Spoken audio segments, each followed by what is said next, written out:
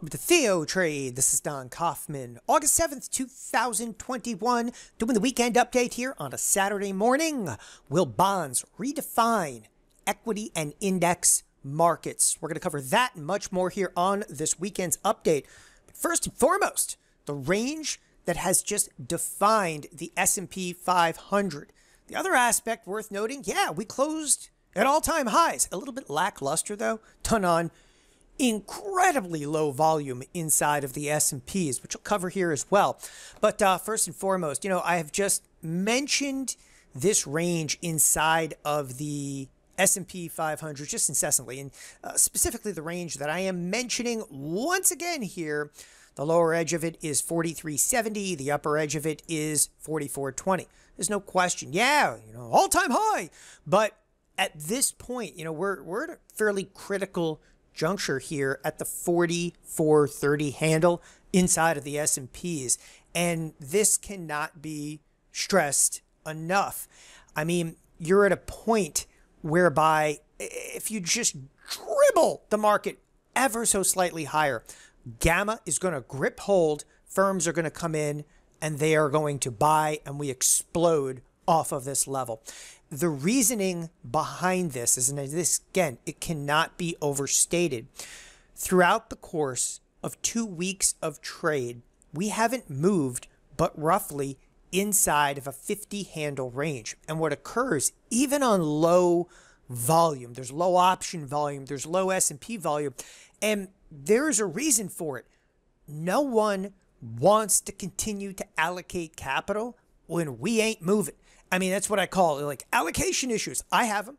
If you don't have it, it's because you're not aware that we've been trading in the exact same range for the better part of 2 weeks. And even though you might think to yourself, well, Don, I don't trade the S&Ps. I'm trading Tesla. I'm trading this.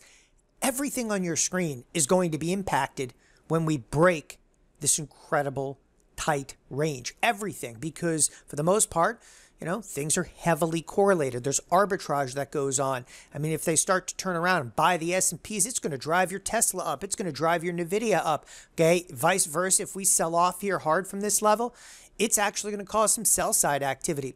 But as I was kind of denoting, what happens is risk just continues to accumulate in this one area, and it grows into a kind of a crescendo. But for the most part, when you're in a range like this and you just start to break out, when I talk about things like gamma risk, I mean, the way that it works is you might be a retail trader and you've gone out and you buy calls.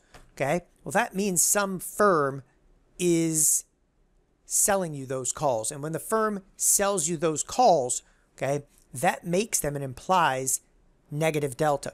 So the second we actually break a range like this, you got to think about all of the trade that's actually occurred in this area.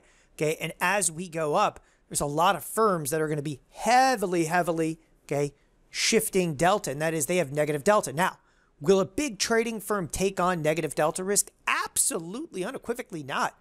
They're going to add positive delta. How do they add positive delta? By buying S&Ps, and they just buy, and they buy, and they buy, and that's how we actually explode out. And that is what we would term the gamma squeeze. And we're right on the cusp of a gamma squeeze to the upside. But I'm going to just throw it out there. We ain't home yet. I mean, when you're like 10 points popped outside of a very key range, it is absolutely like a critical inflection point. But as I said, we're not home yet. We're not necessarily exploding to the upside.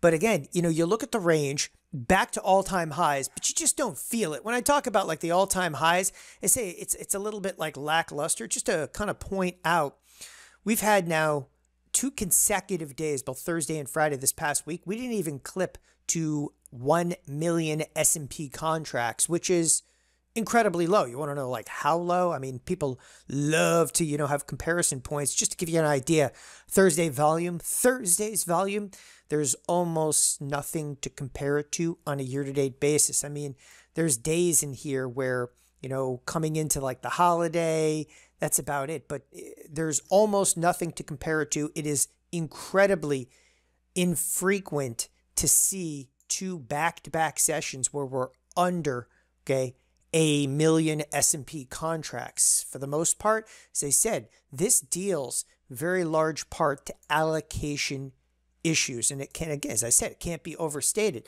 When I say there's allocation issues, nobody wants to step forth and put more risk into the exact same standard deviation. So when I bring this up, I always talk about like standard deviations. If you think about standard deviation here, we haven't moved outside of the deviation now, literally 2 weeks. So anything you do, it doesn't matter whether you're bullish or bearish, okay? It doesn't matter. You just be stacking more risk right into the same exact standard deviation, this being a deviation curve flipped on its side. And we're just towards like the upper edge of that. We haven't necessarily broken to the upside. If we do, things are going to change. Volume will pick up. It'll get a little bit extreme. And volume will actually be a very definitive sign of us actually breaking to the upside. However, all that being said, okay, as I said, that's kind of the inflection point. This is still anybody's marketplace. This is extraordinarily binary. I wouldn't be surprised to see the S&Ps, okay, on Sunday night initially break higher and then pull back, into the 44.20, which changes everything for Monday morning. Again, we're at that inflection point. Flip a coin whether we're headed up or down. The answer is yeah, we're probably going to head up, then down. Okay, we're going to dance around, though, this level before effectively breaking it. But if we do break just a slight bit higher, you're going to see volume explode. It'll be a great confirmation for it. All right, next on the docket over here, the employment situation. The employment situation did not, at least in most respects, have the effect on markets that I think most people anticipated. When I talk about the employment situation, I'm talking about on Friday morning, the jobs number. It beat, not by a massive margin, but you have to realize that just earlier, okay, this past week, we had an ADP report that was literally half. It was less than half of what it was, expected to be. Then, the federal report comes out, and sure enough, it actually beats. How does the market react? Initially a bit negative, but by the end of Friday, it's kind of a mixed bag of goods, and I'm going to get into exactly this dynamic. The S&Ps are up, the Nasdaq is down, okay? This is what I'm going to term as back-to-bond dynamics. So the employment situation doesn't exactly go off without a hitch because the bonds, they tanked. I mean, take a look at the bond trade. That's one of the larger moves, not the largest move we've seen lately, but, 2 back-to-back days to the downside. It's going to shift, if you will, that bond dynamic into high gear again. So bonds tank, but financials, they absolutely explode. Let's take a quick glance at, financials. And when I'm talking about financials, I'm actually referencing the XLF. Now, the XLF has been utterly stagnant for the better part of the summer. You talk about June, you talk about July, the beginning of August here. We have done absolutely nothing in terms of the financials. The entire move effectively came in the last, 24 hours of trade. We break to the upside. Take a look at auto expected moves. A great way to kind of delineate. We are way outside the upper edge of that expected move inside of the financials. And there's a reason that I'm mentioning this, though, because we're going to talk more about financials here momentarily. Warren Buffett and, of course, Berkshire Hathaway had earnings today on Saturday. And it's actually one of the reasons I waited to record the video. Those earnings were decent, not exactly sure how the market is going to react to it. But one of the things that you have to recognize is the reason that the financials have been flat. It's not because the financials themselves are flat. Like, you start to look at individual companies like JP Morgan. All right, it's relatively flat, okay? You start bringing up stocks like Citi, okay? All right, it hasn't done that much, okay? But there's going to be some financials we're going to mention here in a moment, including the likes of Goldman Sacks. This thing has been ripping to the upside. Nevertheless, okay, the big dragon here has actually been Berkshire Hathaway, which it too hasn't done anything. You'll see that the Berkshire Hathaway looks almost identical to the XLF because, again, it's one of its primary constituents. Anyway, with that in mind, it's the financials that actually carried the S&Ps, and that's really the impetus for me initially mentioning it to all-time highs. And I keep mentioning how the financials are like the linchpin of the marketplace. So financials explode on higher rates. Speaking of higher rates, okay, there's actually the jump in the 10-year. We came off of 1.15%. We actually tagged even 1.3%. You know, for those of you that don't speak like Bond Geek, listen, these are just monstrosity moves in an incredibly short period of time, all right, for interest rates. And that's all I'm trying to kind of display here inside of the 10-year. And because of these massive moves, the effects upon the equity and index marketplaces, I mean, listen, bonds are going to redefine what you think and what you know about markets, because this is where the volatility happens to be. And it sounds so, ridiculous to say this, but when you start looking at products like the TLT, and again, it's one of the reasons I, titled this video this weekend, will bonds redefine equity and index markets? Yeah, you better believe it. Okay. When was the last time that anybody actually took a really good look at some of the bond markets? Most people don't. Look at something like the TLT, right? The TLT, what is it? Well, this is an ETF of like a 20-year. And a 20-year, really what the TLT is, it's a blend between the 10-year and the 30. Look at its volatility inside of the TLT. All right, I just want to show you the next 6 days, okay? It's roughly at 16%. Now, time out. You go, what does that mean? Okay, well, here, just compare and contrast. Let's go over to the spiders now. To the spiders we go. What are the spiders going to look like for the next 6 days? Oh, they have what, 10% volatility? So you're telling me that bonds now are what? 50, 60% more volatile than the S&Ps? And the answer is, yeah. I mean, you can even look at like the 30-year. Now, the 30-year, this thing is, as boring as can possibly be. But over the next 6 days, it has the same volatility as the S&P 500. You never thought that bonds might have similar volatility or greater volatility than the Nasdaq. And that's exactly what I'm trying to point out. I mean, the bonds are Mr. Toad's wild ride right now. The IWM is the only major index product that's actually got higher volatility than, for example, the TLT. And it is, it's not just notable. It's what's driving the markets. And for those people that are, you're involved in equity markets and, people have 401ks and IRAs and they don't think that, I'm not in bonds. It doesn't make a difference. But it's the bond trade that's clearly, driving this marketplace. So we look at the bonds tank, the financials explode because the bonds tank. That actually took the S&Ps to effective highs. We do have to worry, though, again, about bonds. CPI is coming. So the calendar is not exactly, chock full of pitfalls this week, but CPI is fairly critical. And for those of you that don't know what CPI is, it's consumer inflation. I think the JOLTS number is interesting. It's not going to move markets. JOLTS is, they call it the take this job and shove it indicator. It's the number of people quitting jobs, which could be plentiful given the fact that nobody actually wants to go back to an office right now. But taking a look at some of the events, if you will, of the week, the real standout to me, again, there's other events, there's no question. Jobless claims comes out every Thursday, but the only one that's going to really rock markets is that CPI, because the CPI number has come in hot lately. All right. So why mention the CPI? Because we're back to bond dynamics. All right. And let's talk a little bit about the dynamic of the bond trade. And I'm also going to cover a little bit about financials running amok here momentarily, but the bond trade. Let's get back to some of the basics. So the way that this has worked, if you take a look at the bonds steadily climbing here, okay, that takes what we term rates, okay, down. Higher bonds, rates go down. Rates go down, well, products like the XLF are not going to perform well. It's one of the reasons the XLF was flat. You see 2 days, just 2 days of selling inside, which actually takes rates where? To the upside. So rates go up, the XLF pops. Okay, but there's a portion of this dynamic that we've probably forgotten. And the portion of the dynamic came into play right back here. And that is the moment that the bonds started to sell off, okay? Tech also sold off because tech doesn't like what? Higher rates. Higher percentage rates have not been good for tech. So here we're trapped back again in this dynamic. And the dynamic is, it's XLF. By the way, with XLF, pretty much goes XLE. The two have actually been trading on a day-to-day basis in relative tandem.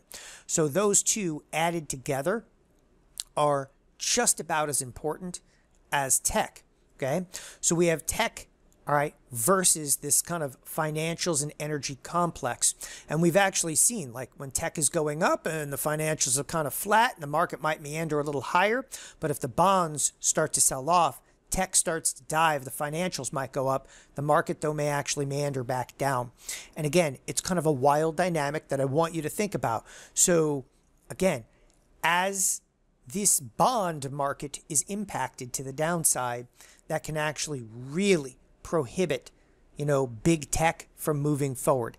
And that would be the concern effectively moving forward, especially since the CPI number is coming out this week. And I want to be as clear as possible because, I know everybody's very short-sighted. They're looking at the possibility of, the S&Ps. They're right on the upper cusp of this, and they're going to break out to the upside.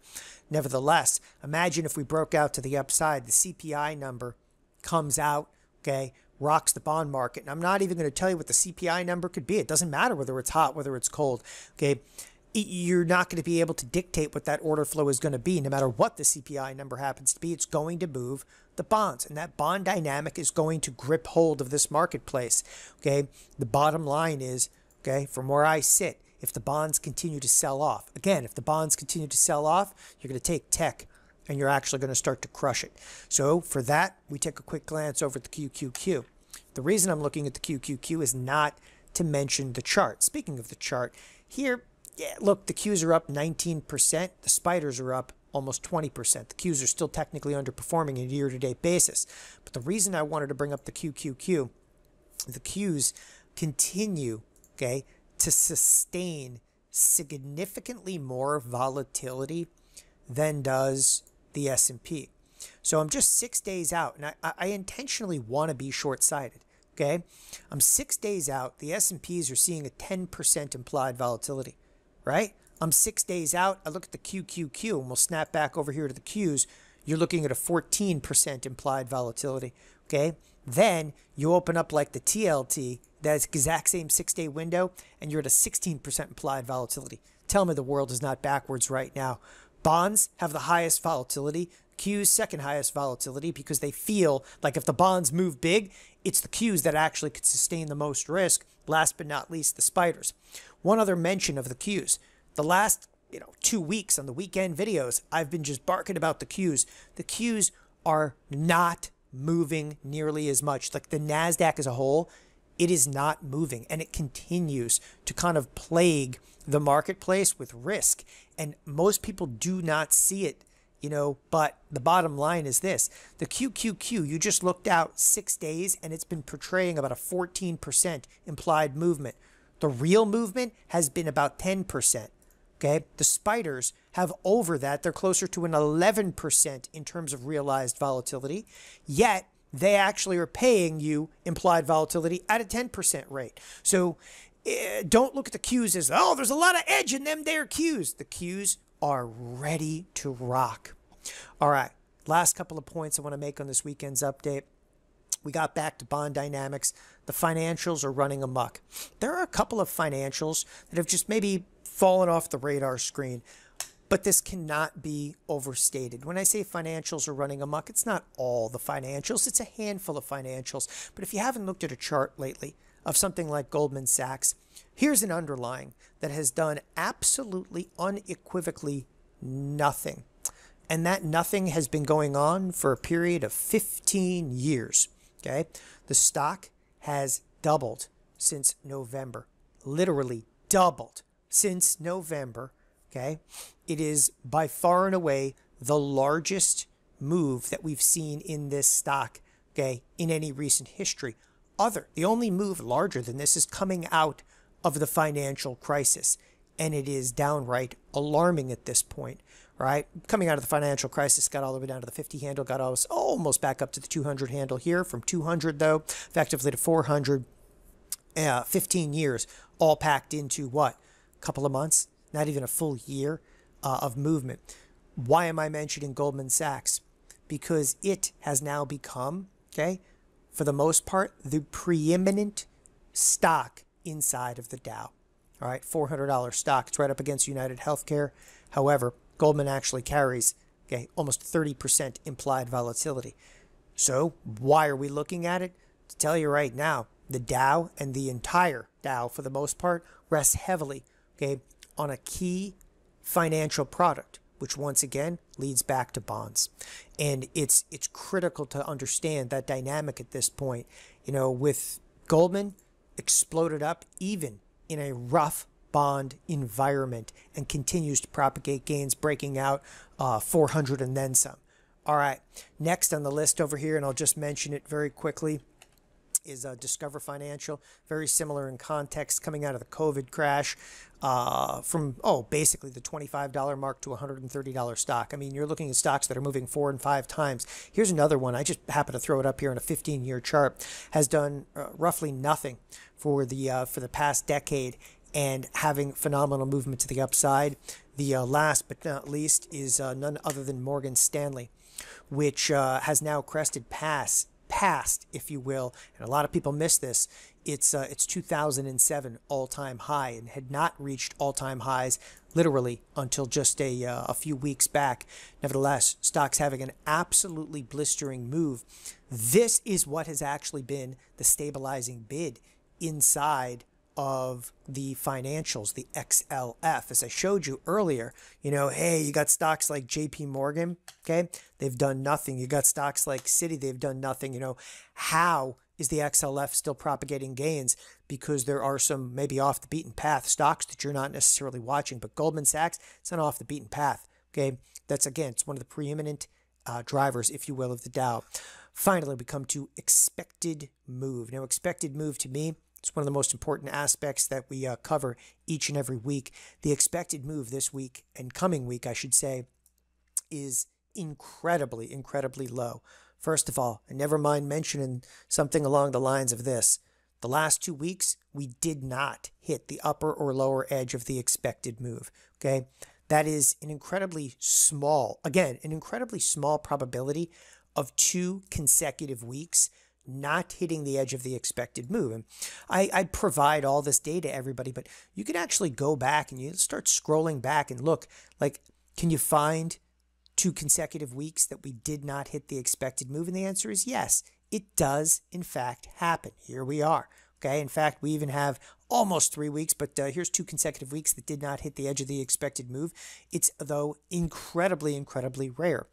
Therefore, okay, we have at this point a much higher probability of hitting the upper or lower edge of expected move, given the fact that they crush the volatility. By the way, I'm not saying that because we didn't hit here and because we didn't hit here means we're definitely going to hit here. It's because they've actually crushed the volatility down.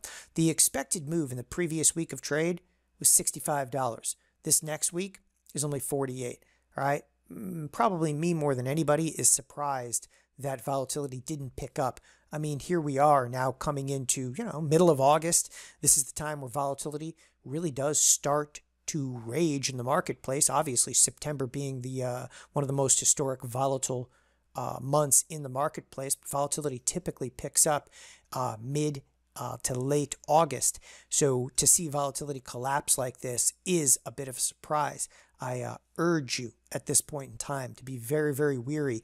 The implied volatility is incredibly low in the shortest duration. In fact, it's worth kind of exploring this inside of the SPX, because we have one of the biggest contangos kind of on record.